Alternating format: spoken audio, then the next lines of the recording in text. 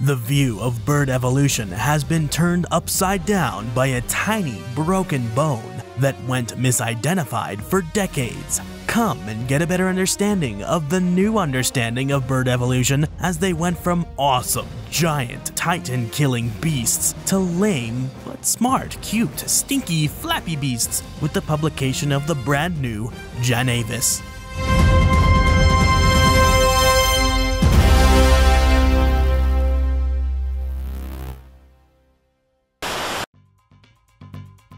Based on how their palate bones are set up, each of the about 11,000 species of birds on Earth today are put into one of two big groups. The Paleognath, or ancient jaw group, is made up of ostriches, emus, and their relatives. Like humans, their palate bones are fused together into a solid mass. All other groups of birds belong to the Neognath, or modern jaw group. This means that the bones of their palates are connected by a joint that allows them to move.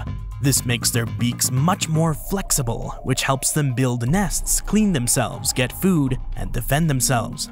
Thomas Huxley, a British biologist who is known as Darwin's bulldog for his strong support of Charles Darwin's theory of evolution, was the first person to divide the two groups. In 1867, he put all living birds into two groups, those with ancient jaws and those with modern jaws. Huxley thought that the ancient jaw was the original shape for modern birds, and that the modern jaw came about later. This fused palate is also found in non-avian dinosaurs, including feathered dinosaurs that were the ancestors of today's birds. Because of this, zoologists used to think that ostriches and their relatives were the oldest group of birds, and that upper beaks that could move evolved later. Now, paleontologists have found a key skull bone from an ancient bird that lived about 67 million years ago, just before the dinosaurs were killed by the asteroid. The bone is a piece of the upper jaw, and it looks a lot like the part of the upper beak that moves in chickens and ducks today. This led the researchers to think that the upper beak of the ancient bird also moved. The rest of the specimen shows that it was related to Ichthyornis, a small Cretaceous toothed bird, which lived about 20 million years earlier. Overall, the new research suggests that the ancestor of modern birds already had a beak with joints, and that a fused palate evolved later in ostriches and their relatives. In the 1990s, a bird fossil was found in the Maastricht Formation at the Cimetière Belge Réunie Romont-Bos Quarry, which is west of the Belgian village of Eben-Emal, Bachenges. Rudy Dortangs, a Dutch paleontologist, was the one who found it. It was partially described for the first time in 2002 by a group of American and Dutch paleontologists as Europe's last Mesozoic bird. Many of its pieces were still stuck in a hard block of sediment, so it couldn't be studied in detail without being broken up. On the main block, only parts of the skull and forelimbs are visible. It also has pieces of tooth and backbone. So, the fossil was kept at the Natural History Museum of Maastricht in Maastricht, Netherlands. Based on this, it was placed in the clade Ornithurae, which is the group of birds' ancestors. The sediments where the fossil was found are thought to be 65.8 million years old, which means they are from the late Cretaceous. The researchers concluded that this fossil is the youngest non-neornithine, non-modern bird known anywhere in the world. It was found just 40 meters below the KT boundary, which is about 800,000 years before the boundary. Juan Benito and Daniel Field, paleontologists at the University of Cambridge who study how birds have changed over time, borrowed the fossil from the Natural History Museum of Maastricht in 2018 so they could use computed tomography to look at these bones. They were hoping to find more of the animal's skull, but the first scans only showed ribs and vertebrae. Disappointed, they put the project on hold for more than a year.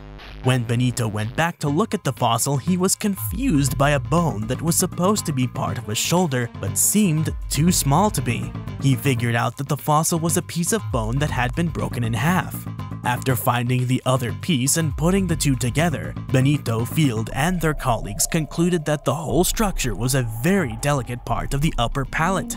This part is a bone called the pterygoid, which is a key part of the upper beak because it has joints. The researchers say that the bird was a previously unknown species. They named it Janavis finalidens, after Janus, the Roman god of beginnings, endings, and changes.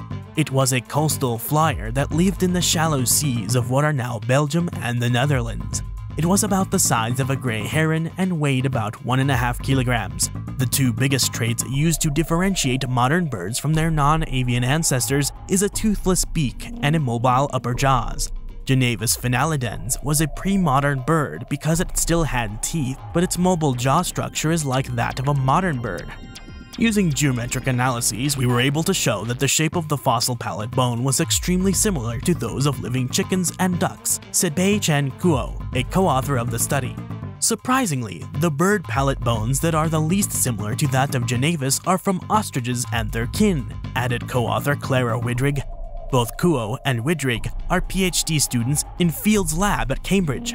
Evolution doesn't happen in a straight line, said Field. This fossil shows that the mobile beak, a condition we had always thought post-dated the origin of modern birds, actually evolved before modern birds even existed. We've been completely backwards in our assumptions of how the modern bird skull evolved for well over a century.